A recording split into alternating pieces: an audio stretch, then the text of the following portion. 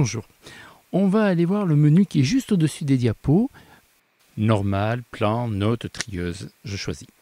Alors normal, c'est le mode qu'on a depuis qu'on a commencé à faire notre diaporama. Plan, eh bien s'il y a de nombreuses diapos, on pourra mettre par exemple la 1 à côté accueil, puis de la 2 à la 10, on pourra mettre chapitre 1, etc. Notes, alors c'est ça qui est intéressant ici. On va pouvoir mettre des notes au-dessous de nos diapos. Par exemple, ici, je vais coller le texte que j'avais préparé, que je dois dire, et il apparaîtra lorsque je vais projeter. Mais il n'apparaîtra que pour moi. Lorsque je vais projeter, il va se passer ceci. À droite, l'écran où il y a le texte que je vois, je suis le seul à voir. À gauche, il y a écrit diapo active, qui est blanche pour l'instant.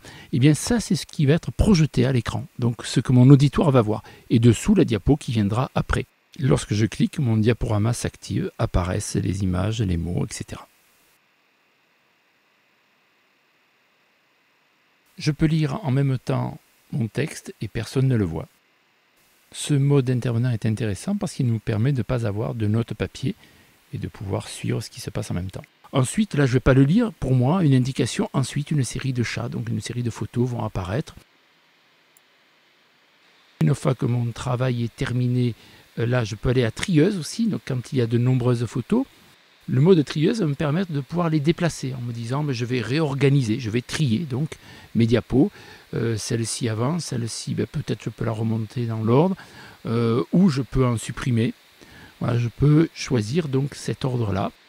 J'enregistre en appuyant sur la disquette bleue.